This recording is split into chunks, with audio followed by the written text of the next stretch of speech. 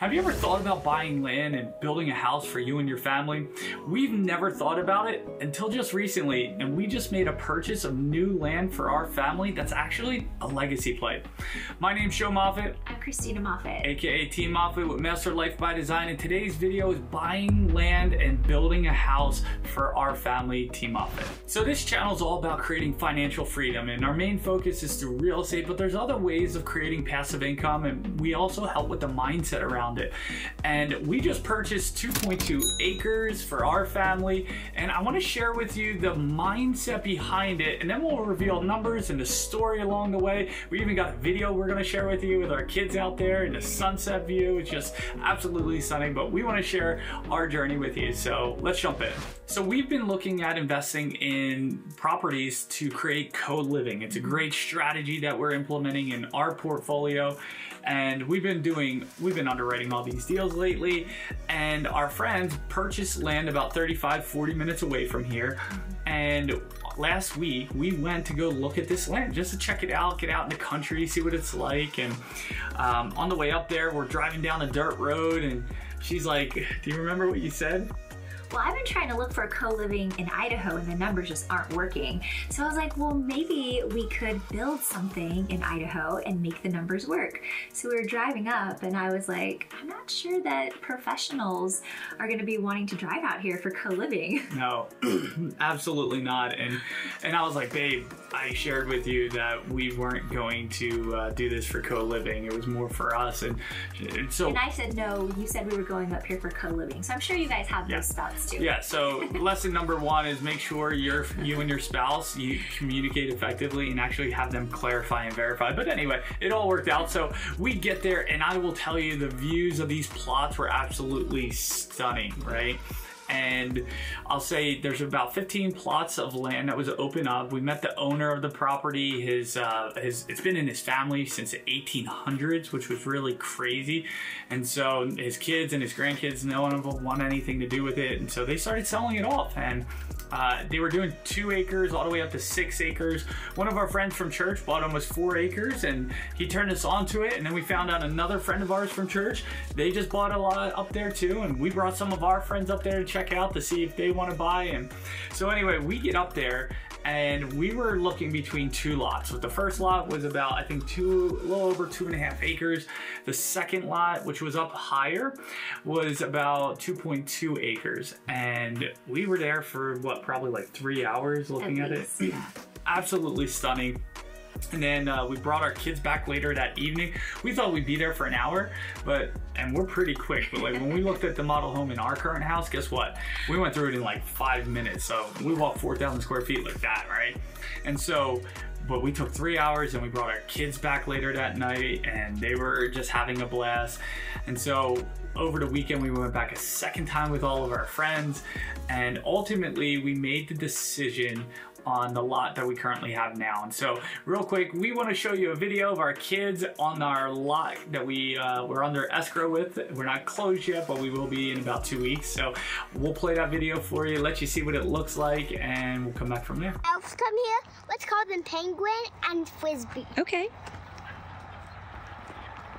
What's another staircases, guys? Come.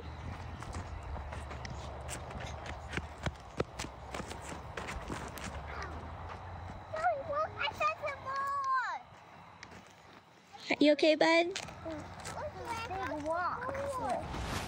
All right, so there it is. That's our plot. We're super excited about it. And what's even crazy is I might be able to share a schematic of it. And what's crazy, it kind of goes on this point, and what I found was I could actually push filled dirt all the way till the natural drainage valley of the land, so that we could get like an extra 0.15, 0.2 acres out of it. And so we're gonna a buildable land, but it's not built. Like what she's saying is we're not gonna build on that, right? Like we're not building where the fill dirt is. You gotta compact it. Now, I'll tell you, a week ago, we were out there and I had no idea, very little about development.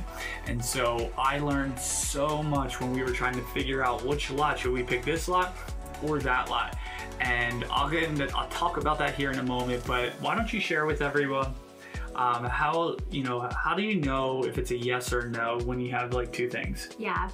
So one of the things I was telling Joe, and like side note, when we moved to Idaho and we bought the house that we're currently living in, all signs, feelings, thoughts, emotions, everything was a green light. Like there wasn't a bone in our body, there wasn't a red flag that was presented that would have made us like go off course of the decision to buy the house.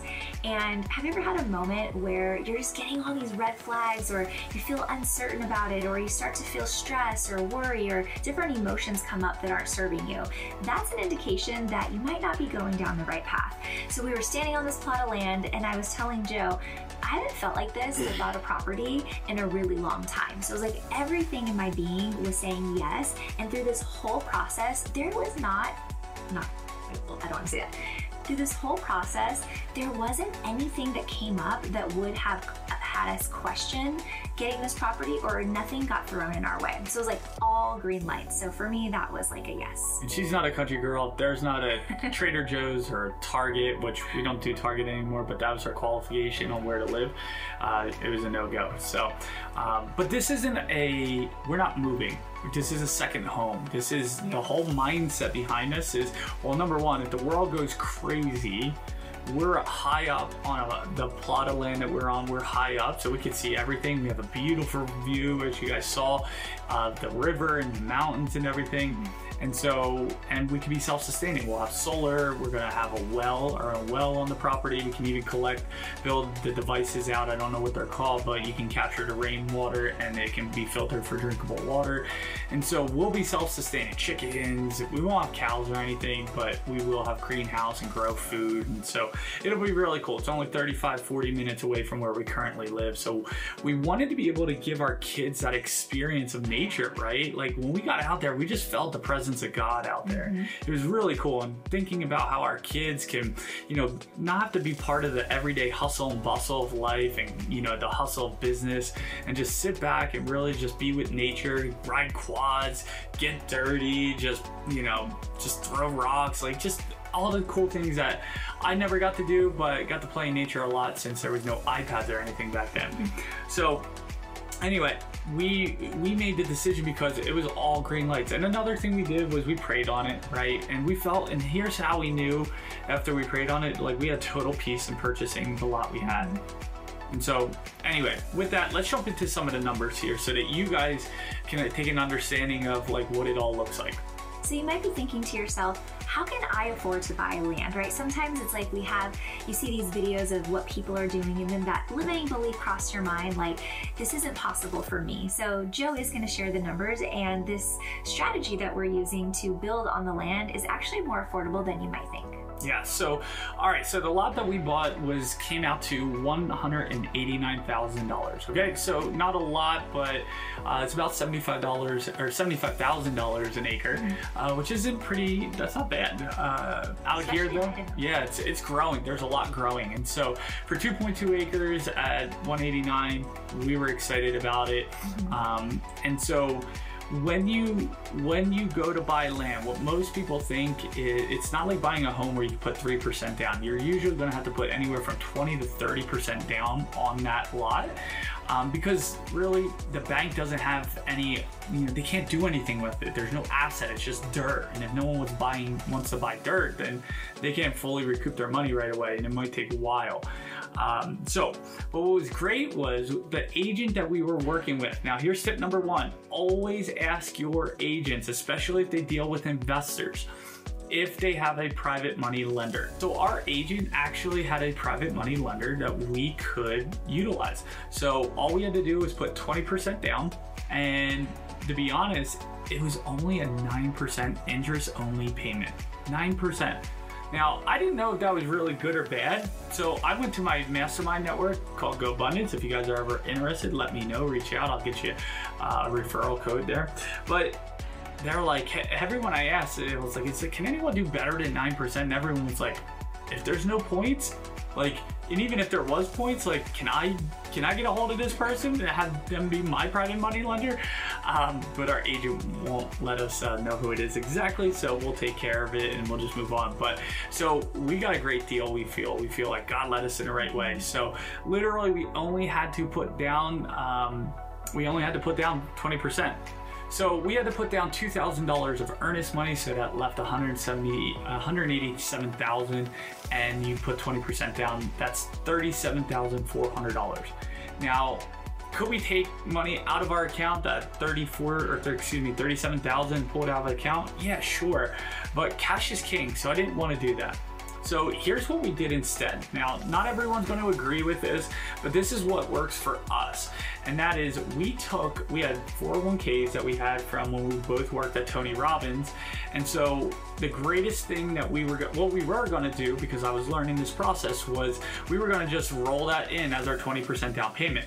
The problem is, when you have a 401k, if you move it to a self-directed IRA custodian, so that you can direct where you invested, you cannot have your name, it can't be for personal use. Let's put it that way, simple. You can't use it for personal use. So we're like, crap, I can't use the 401k. We're gonna have to use the money from our bank account. I don't wanna do that because the market's going a different direction possibly, and we would wanna take advantage of it. We'd rather have the money to take advantage of it. So what we did instead was we called them, and we withdrew the money. Right? We withdrew the money, and what happens there is they're going to hold the federal and the state if there is any taxes, and then that's going to be deposited into our account. Whatever's remaining, we're going to put that towards the down payment, and we're going to just take, I don't know, it's probably going to be $13K, maybe somewhere around there, or $10K, that we're just gonna have to come out of pocket with closing costs, right? Because we're splitting closing costs. So that's how we did it. Now, if you have $37K just laying around, cool, you can do that. We just didn't. We had 401ks, and we looked at them. We're losing, 3% every quarter. Actually, 3.45% every quarter over the last 2 years. Last year, we lost 17% in 2022. I was like, we're losing money here. Let's put this to work. And so that was the thought process, the mindset behind it, where we could take $37K of cash and go put it into another co-living property and make money on that, and it helps us qualify faster. So that was the mindset around that. Did you want to add anything? Okay, so that's how we're closing the deal. So we're probably going to pull about 10K from our accounts to be able to close and fund the 20%. And then we have a 5-year balloon. Now, if you don't know what a 5-year balloon means, is you have a payment every month for 5 years. At the end of 5 years, you have to pay the remaining balance off. Now, what most people do, if it's like a house with a balloon, you usually refinance. Well, you can't refinance. You usually, if you're going to do something like this, you're usually going to build, and then if you have a construction loan, I'll talk about that in a moment.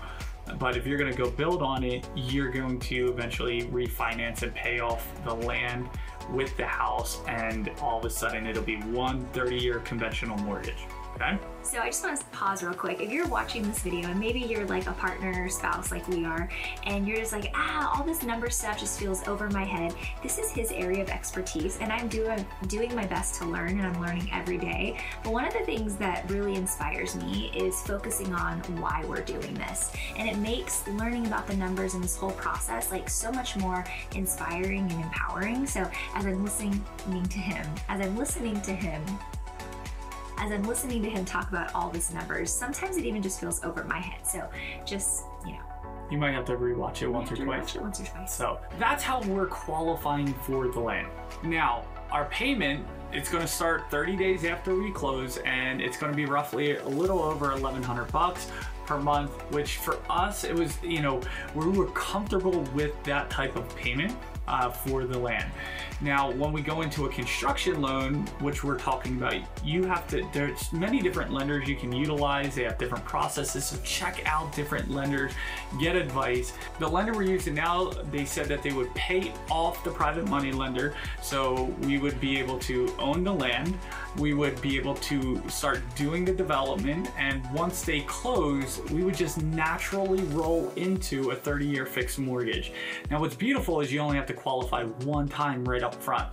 Some companies, some lenders, they actually have you qualify up front and right before the 30-year, once you close, before they give you your 30-year conventional loan.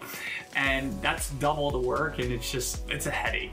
So if you can find a lender like that, we're talking to someone at US Bank. I don't know if the program's gonna be around when you're talking to them, but check them out. And if you need a personal referral across the United States, I got a banker that does all that, a lender that does all that. So, all right, so when it came to the decision on which plot of land, not only did we feel peace, but the other thing was strategically, we had to look at certain things on the site map, right? Like there was a pit test on, on each plot there's a pit test, and I was like, okay, what's a pit test? And she certainly didn't know, I didn't know. And so I started calling friends and learning about it, because you gotta also we had to put in septic. Power was underground already, so we're good there. We don't need to do anything there. We have to put in septic, and we have to have a well. And so as we're starting to get an idea of how much each costs, a septic can be anywhere from $10,000 to $15,000. And then a well, we heard, was anywhere from $35,000 to up to $90,000. It's all based on how deep you need to go before they strike water. And if you didn't know, there's water that's flowing underground, guys. She didn't know that, and so that's what they're looking for, and they have these really cool machines that help you do that. So on the site map, I'm looking like, where's the wells? Because I don't want it to be in the middle where we want to build our house. That wouldn't work, and so I'm looking at both plots to determine that. And then I heard about a leach pit or leach field, and I'm like, what is that, right? And it's like at where the septic is, and then it goes through all these pipes, right? And it breaks down your waste, and it leaks it out in the ground. And they do a test where they drill down, and they tell you what type of clay, sand, whatever it might be, and where you can actually have these leach fields pour out the waste and how deep it goes. And so we were looking at where these leach fields could go, because I didn't want it underneath the house clearly. And so all of a sudden it just made it more clear based on the site map which plot spoke more to us. And the lot we picked actually was great, and where it's going to be is out in the backyard, and it's going to be about 8 feet deep. So don't worry, you don't smell it or anything like that, but what's cool is we know that area is going to grow really well, so maybe we need to plant like a little garden there, because it'll just grow up. So anyway, I started learning about the horizontal development. Horizontal is like septic and water and electrical and all that good stuff, right? So that's called horizontal. Then there's a vertical, and this is where she's really excited, because we're not building a house. We're gonna build something different. What are we building, babe? We're gonna build a barn dominium. Ooh, so let us show you what a barn dominium is. We'll put up a picture here so you can kind of see what it looks like, which is really cool. You're probably seeing them on Instagram a lot too, because they're becoming really popular. Yeah, the way our house faces, the way we're gonna build our house is we're gonna have the back of it facing the view that you guys saw that faces the river and the sun setting, and we're gonna have like an entire wall as glass, and it's gonna be pretty cool. Yeah. And we got to work on the heat and stuff like that, and we'll work on it. But the reason why we want to build a barn dominium is it's different than the current house we have, right? We love the big open concept and the beauty of it, and what I'd like to do is we have our house, our barn dominium, and then we're gonna have our goal right now, as of now, is to build a shop, right? Like where we can store all the toys, a boat or RV or whatever, quads, stuff like that, park cars. And because it's just steel, it's just like a steel frame, and it's a barn dominium's no different. It's all steel frame, and then the outside's just like a normal house, and the inside's like a normal house. Inside's like a normal house too. You do, depending on the open concept, you might have a steel beam, a couple steel beams going across the living room, which is not bad at all. You painted the color, that matches great. Interior, that's not my strength, but we'll figure it out. But we're gonna build that shop, and above it we're gonna build like a nanny suite or a grandma, mother-in-law suite, whatever they call it, or in a little apartment. And we might, when we're not there, we might Airbnb it just to generate cash flow. If we can generate, $1,000, $2,000, $3,000 a month on that, and when we're not there and they're not getting access to our barn dominium, but they have this epic view in nature, they don't have to worry about the hustle and bustle, then hey, that pays for our mortgage, right? And so we're really excited about that aspect. So then I started talking to builders, and luckily we have some friends that are in our church that build barn dominiums, and I was asking, like, what does it look like to, you know, have you come in and get that whole project running? And so we're gathering numbers, but he said anywhere from, if he just does the outer shell, the frame, and, you know, get the outer shell going, and not the inside drywall or anything like that, that could be about $65 to $85 a square foot, which isn't bad at all. If we have them do the whole thing, it could be anywhere from like 100 to 150 a square foot. So I'm thinking if we're around 110 a square foot, we're not doing super lavish things in there inside, like these great details, granite countertops. We'll probably just do quartz instead, but we want to keep it around $110 a square foot. I ideally would like a 3,000 square foot barn dominium. What do you want? Maybe like 4. 4. So we're talking about 330,000 to 440,000, you know, for the place itself, right? And then we have the barn. Now we're not going to build the shop / barn. And when I say barn, it's not like where you put hay or anything. It's where we put our toys, all right? Kids quads and park and everything. But we might actually hold off on that right away. We might just build the barn dominium, enjoy it the next year, go out and build that. We're still talking through it financially, you look through it, right? And so we're gonna have that whole experience as we're kind of going through the architecture process. But those are some of the numbers that we're looking at. And I asked the construction lender, or the lender for the construction loan, and I said, I would like to operate that. And he said, well, you've never built any of these, so you actually have to have a GC, a general contractor, for those of you that don't know that. So it's a whole learning experience for us, but overall we're excited to actually, you know, give our kids a different lifestyle. If the world goes to crap, we'll have tons of food and power and guns and ammo up there, so we'll be fine. And if anyone tries to do anything, we'll, like I said, we'll be fine. But I'm excited about it. What are you excited about? Yeah, just one more thing. So he mentioned earlier, we were talking to this guy, Bob, who was in his late 70s, and we were looking at all the mountains surrounding the house, as you saw in the video, and his family owned most of the mountain hillsides that you could see. And so when we were making this decision, one of the things Joe and I were talking about is how so many people want to go out and buy the brand new car, right? Because you get it in and it smells good and it looks good and it's got all the new accessories, but you're coming out of it spending at least $1,000 a month or more. Then you got your insurance on top of that. And then we were like, for what people are paying for a car, we can be owning land. So we have a lot of clients that want financial freedom, but their spending habits just aren't in alignment with their goals. And so it's just one thing that we really took a look at, is like, what do we want for our legacy? And this was a move that we made. And that's a mindset shift, right? Some people, they want to be, you know, flashy and have the newest cars, and nothing's wrong with that. And if you have the money to do that and buy land and invest, and just go for it, right? Look, that's the life that you want, totally fine. It's just, we don't need like the new Lambo or anything like that. We're like, man, for the price that we're paying for the land, that's less than people's car payments. And a lot of those people, they live paycheck to paycheck. And I see it all the time with the people that we work with. And so we want to help you shift that mindset around that, because you look, I think Steve Harvey said it, like all the land in the world with all the people in it, everyone can get about 6 acres for themselves. And I'm like, man, I want more than 6 acres, right? But we're building up to it. And this land thing is really fun as we're going through this process. But you know, it's like financially, for $1,000 a month payment, I mean, think about it. What would you need to give up, or what would you need to do to create an extra $1,000 a month? For some of you, it's not hard at all. For some of you, it might be a stretch. But we're not saying what we're doing has to be yours. It's just that we're buying the land.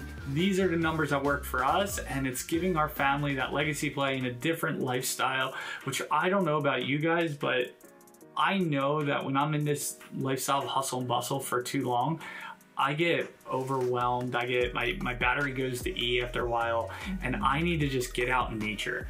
and to be able to see that sunset and to be able to be on land, and we have friends there too, and they have kids, and our kids grow up with their kids at church. It's just it was just a perfect fit. So epic. Yeah, it's like God just ordained that moment for us. So so anyway, that's what we're up to.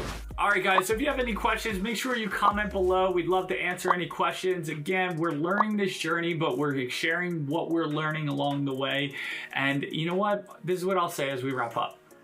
It's always scary initially when you don't know something, but when you have the courage and you shift from that place of fear to learning, you can now walk forward one step at a time. You don't have to know the whole plan from A to Z, but you can walk one step at a time to figure out, what do I need to know? What do I need to learn here? And you can't be afraid to ask those questions. You might be thinking, oh, this might be a stupid question, right? And there's that old, I don't know what the old adage is, but you know, if you never ask the question, you look stupid forever. But if you have to ask the question, you look stupid for a moment, right? And it's like, I'd rather look stupid for the moment than forever. Right? Because I know that over time, the way things are going, even if we're all in for $500,000, eventually that place here in the next couple of years, because of the growth that's happening out here, it's probably going to be worth $1 million or more. And so the views are gorgeous. So anyway, we're learning one step at a time. Remember, take it one step at a time. You're learning. You're gonna make mistakes. We are too. We're learning along the way. So don't beat yourself up, but that's what we got. So if you have any questions, comment below. Hopefully, if you got something valuable, comment, let us know. Hit that thumbs up button. Make sure you subscribe, and that notification button, click that too, so that you know when new videos like this come out. And we're just really excited to show you in the next year or two the progress and the completion of it. And we want to bring you along that journey along with our family. So it's going to be pretty cool. We're excited. Yep. So, all right, guys, Joe Moffett, Christina Moffett, aka Team Moffett with Master Life by Design. Thanks for tuning in. Have a great one, guys. See ya.